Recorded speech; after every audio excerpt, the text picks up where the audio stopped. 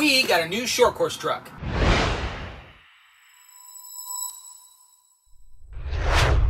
What's up, everyone? An ode to one of our favorite YouTube guys. Hey everybody, Tony Fan here with CompetitionX, and today we've got something we haven't had on the channel in a while. We have an actual kit, a build-up kit. This one is from Tekno. This is the new 1/10 scale 4x4 short course truck, the SCT410 2.0. So when we asked Tekno what's new about the new 410 2.0, they basically said, that's easy, everything. And that includes things like a new chassis, lightweight differentials, some hybrid pin blocks, shocks, shock towers, and one of the best parts, it is compatible with a lot of the EB48 2.1 option parts. The SCT410 2.0 also has accommodations for a 2, 3, and 4S LiPo battery. So I'm going to take this inside to the workbench, we're going to get it out of the box and show you everything that comes in this kit. Okay, here we are, the first kit in a long time. It's a new Tekno SCT410 2.0. You can see it's their standard box art with the line drawing of the actual truck. On the side, you get kind of a side profile of the truck, looks super low. On this side, some of the specs. Long wear chassis, differentials, hybrid hinge pin blocks, one-piece motor mount, shocks, beefy shock towers, 2, 3, and 4S battery packs, hardened steel drivetrain, Nerf bars, and compatible with all that stuff. And then the back has the, well, let's do this. Remove this, and there's the box. Now on the back of that box is kind of the tools needed. So you're going to need radial system, body, paint for the body, ESC and motor, servo, LiPo battery, tires, wheels, and glue, and a pinion gear. And your tools that you're going to need. We already have on order the body. We have the motor and ESC system already here, servo already here. Could be a Castle system for that. MKS servo, and then I think we're doing Proline wheels and tires. I don't know yet for sure. Haven't gotten those yet, but I think we're doing that. And then the pinion tooth, we'll figure that out when it comes to time. But then all of the tools you're gonna need. All right? All right, let's get this guy open. Okay. Oh. All right, so here's all the parts for the Tekno short course truck. We're going to go ahead and move this off to the side and then go through each one of these bags individually. All right, so let's do this. Let's move this here, here. Kind of do it in reverse order so it all fits back in the box. All right, so the first thing is going to be the manual, probably a sticker sheet.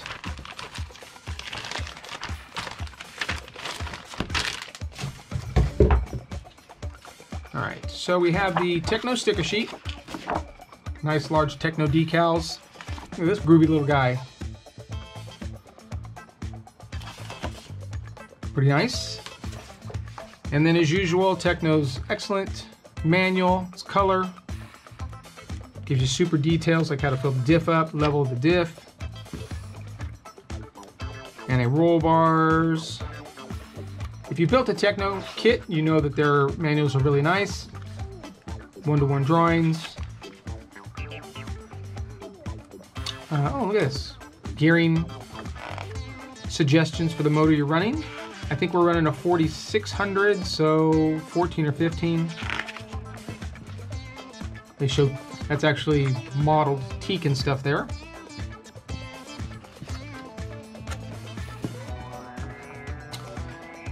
And then shocks and wheels and tires, shock towers, and then tuning in the back. And it looks like a setup. Does it show? Doesn't show track. So this is probably the way we're going to build it right out of the box, and then go from here on setup. All right. Next thing we're going to look at real quick is the chassis. So this is a 4mm. It's considered a long wear black anodized chassis. It's nice and thick. Lots of countersunk holes, large countersunk holes. Beautiful chassis. And this will be everything. This will be what everything the parts mount to. Your base plate there. All right. Then we have the oils. We're not going to go ahead and open this bag up, but we got 600, 700, 10,000. So 6 and 7 are probably going to be for the shocks. 10,000 and 15,000 for the diffs. And you have black grease and threadlock. So it's nice that they include all that. And you're probably not going to use all these, so you can actually hang on to this and for rebuilds too. Nice little bottles. Nice there. Okay, let's go with, we're going to move this off to the side, and we're going to start with this bag here. All right, we're going to just go in order. So bag A, and we'll open up most of these so you can get an idea of what they look like inside. Bag A is going to have, looks like the center differential. It is a plastic differential, gear and housing, and then all of the internal parts. I think the cross piece is also plastic. Metal bearings, and then the internal pieces are all metal. So your sun gears and satellite gears are all going to be metal. Okay.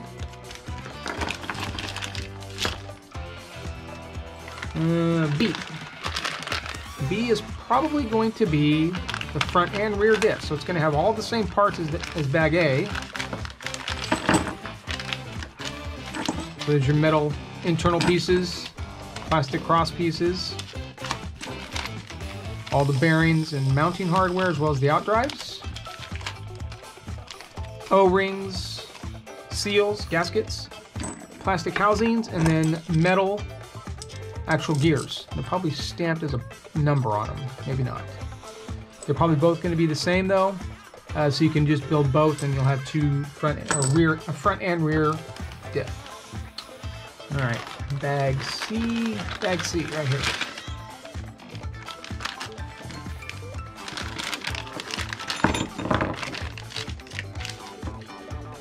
Housing, diff housing, maybe like that. Nope, like that.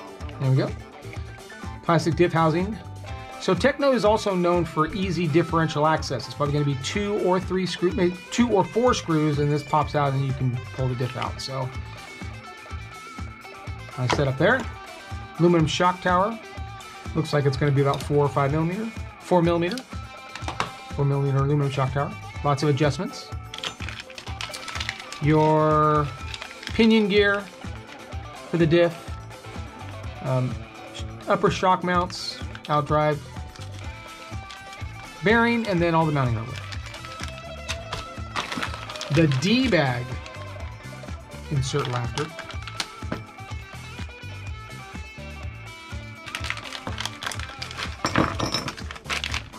All right, so that was probably the front. This is going to be the rear. Again, same large shock tower, lots of adjustments.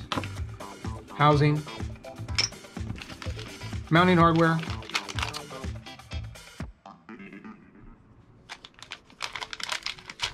Pinion. Shock mounts. Looks like the short dog bone for the rear that leads from the center diff to the rear diff. Can't really see it, but maybe you'll be able to see it in there, right there. And then bearings. That's a D bag. E is going to be, we're going to start working on the suspension pieces on the E bag.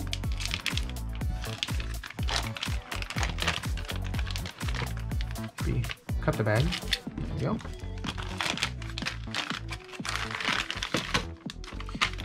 Wow, look at these arms. Those are some big pieces of plastic. I don't know if these are fronts or rears. Let's look at this here. I'm gonna guess that these are rears. Maybe. Either way, droop screw, multiple shock mounting locations, and a roll bar goes through there. Some big pieces of plastic right there. Yep.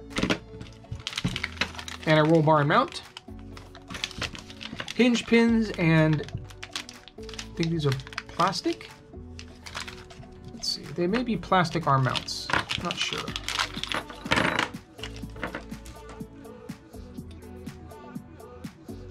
Yeah, they are plastic arm mounts. And then the mounting hardware.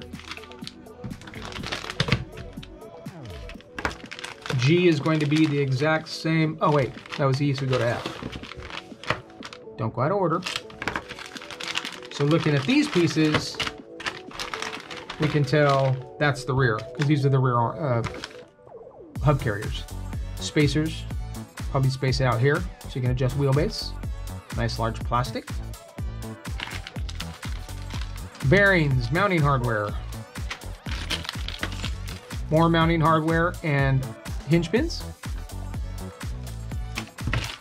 And then it looks like drive bones out to the wheels. Wheel hexes, starred wheel hexes. They're plastic. Plastic rod ends.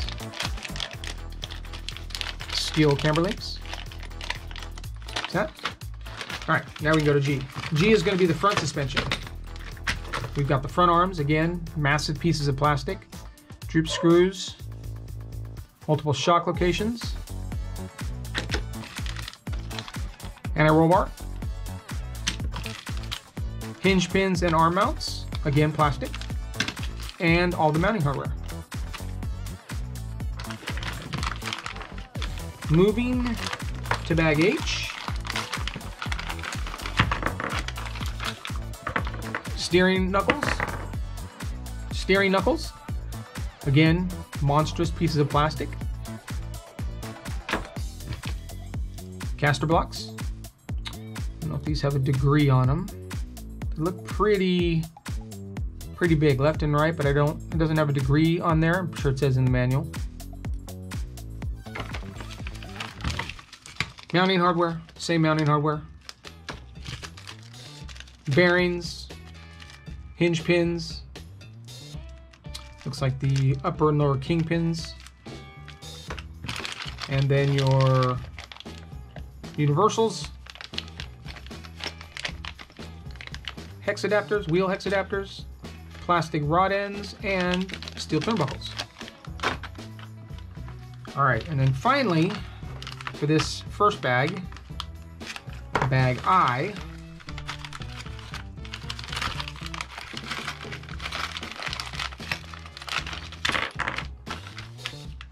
steering parts. So one half of the bell crank, the other half of the bell crank, which uses a servo saver. Something like that, maybe. Mounting hardware. There's also the servo saver spring in there. Interesting, they don't give you an option to run a solid steering arm. No servo saver. They did in one of the other cars. I don't really remember which one, but one of the other cars had a solid steering arm included. Metal drag link, post, steering post, and then your plastic rod ends. Adjuster nut for the servo saver. And all of your mounting hardware. All right, we're gonna clean this up real quick and get to the next bag. Be right back.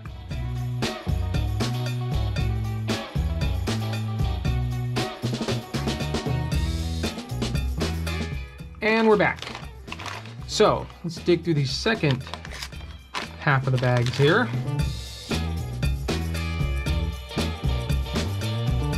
J, all right. On to J.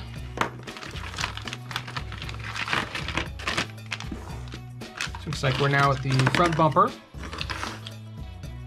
Nice giant piece here. Front bumper support. Looks like the front chassis brace. Upper servo mount, and looks like another mount there for possibly to mount to the shock tower. And then of course the mounting hardware. Nice large mounting hardware.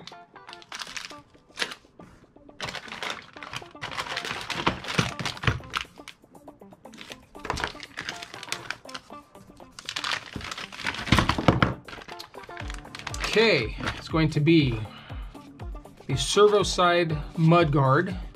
Nice and large, look at that. That will help keep out a lot of dirt. Well, it'll help keep mud getting splattered directly onto a lot of the parts there, but there's your servo mount there. ESC mount. Motor mount. Oh, look at that. It's even printed where you need to mount it for the different pinion gears based on the stock spur gear. It's a nice touch. Haven't seen that before in any kind of a race level aluminum motor mount, so that's nice right there. Only downside of this is you can't fine tune it. You can't move the motor to get it where it's at. That's a negative, but this makes it precise and sets the gear mesh correctly. So this is basically, I think this is probably a better idea anyway. So nice there. And then the mounting hardware. L is going to be the opposite side, obviously. Chassis mudguard. That's where the battery goes. You did see the battery straps there.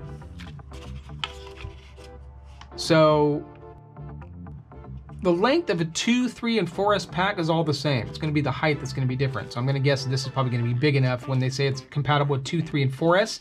This battery strap is big enough to go over a 4S, standard 4S. There's that. Looks like maybe the receiver goes in there. Box there.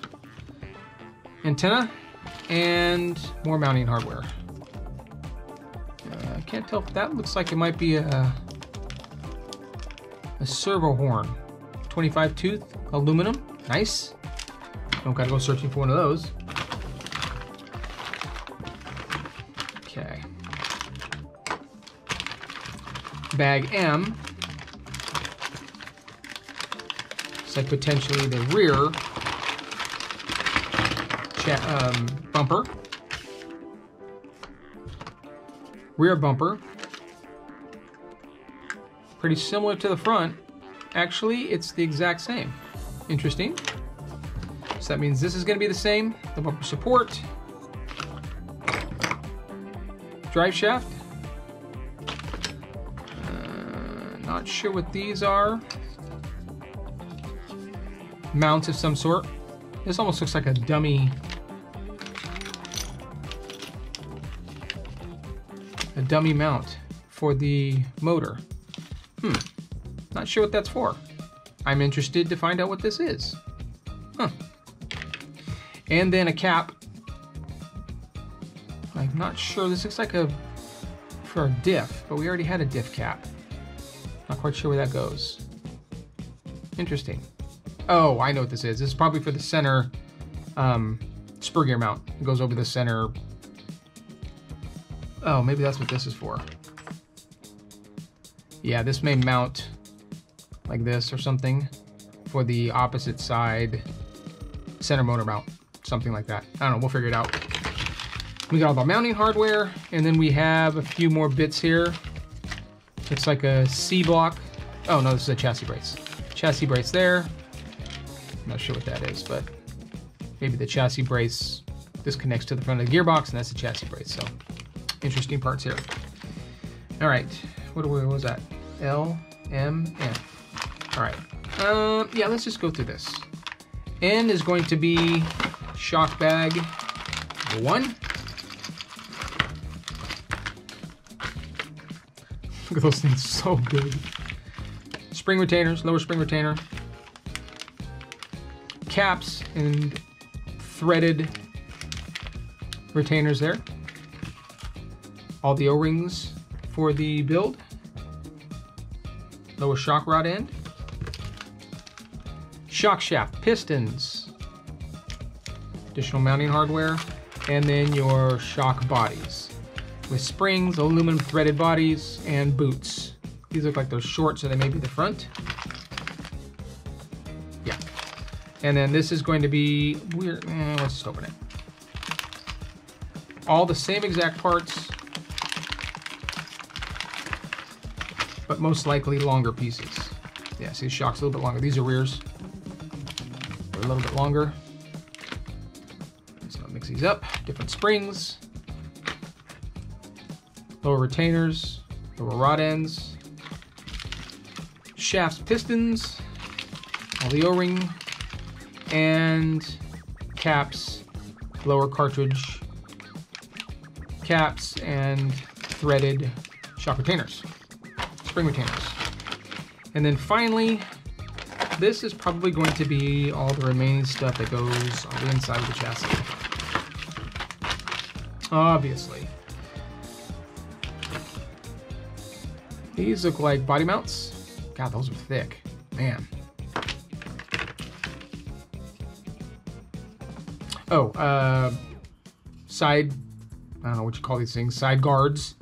They attach to the chassis, and then the body sits up against here, up against this side. So if you get a side hit, you kind of have a little bit of, it's not going to do with this piece there, but it's going to crush a little bit.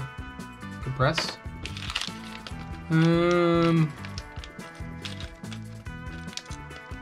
Hardware. Wow, look at these things. So these are the body mounts, and these are the, like, the body mount. These are the body posts, and these are the body mounts. Look how thick those are.